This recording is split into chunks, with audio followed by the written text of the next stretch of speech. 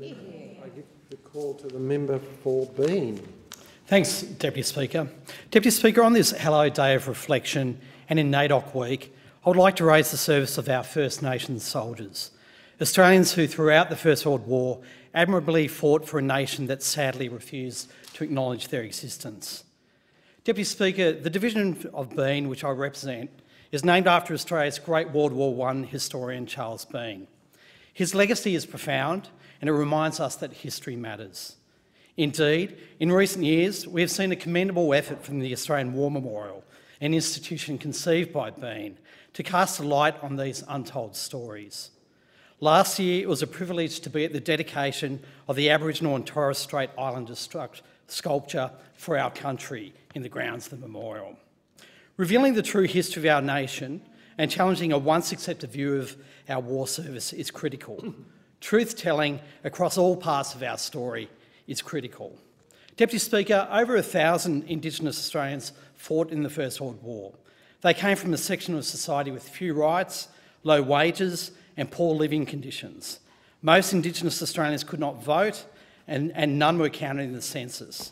Many Indigenous Australians denied their Aboriginality and kinship to enlist, serve, fight, suffer and die for the nation that had taken so much from them. I would like to mention some of these First Nations soldiers that served Australia. Soldiers such as Private Richard Martin, who served with the 47th Battalion in France and was wounded 3 times, yet continued to fight on. In order to serve, Private Martin lied about his ancestry, claiming to be born in New Zealand, yet in truth hailing from Queensland. Private Martin was finally killed in March of 1918. Then there was Corporal Harry Thorpe. Born in Victoria, Thorpe enlisted and set sail from Melbourne in 1916 before joining up with the 7th Battalion in France. During operations near Ypres in 1917, Corporal Thorpe demonstrated conspicuous courage and leadership, being awarded the Military Medal and receiving a promotion. They were men who endured the same hardship, chaos and tribulation as their fellow soldiers.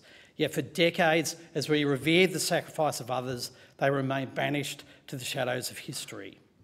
Unfortunately, despite Indigenous Australians serving on equal terms, after the war, in areas such as education, employment and freedom, Aboriginal ex-servicemen and women found that discrimination remained, or indeed had worsened during the war period.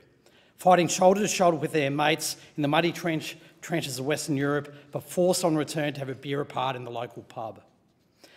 Deputy Speaker, I'd like to acknowledge the work of Defence in recent times to rectify the decades of injustice, but we must remember these stories today, not just on Remembrance Day, but as part of NAIDOC Week.